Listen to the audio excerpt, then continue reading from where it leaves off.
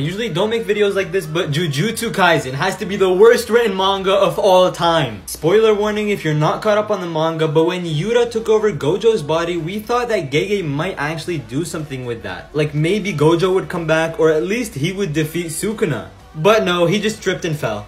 And let's not forget how the merger was completely ignored. Like what happened with that? Like why was so much attention given to the merger if it was never ever gonna happen?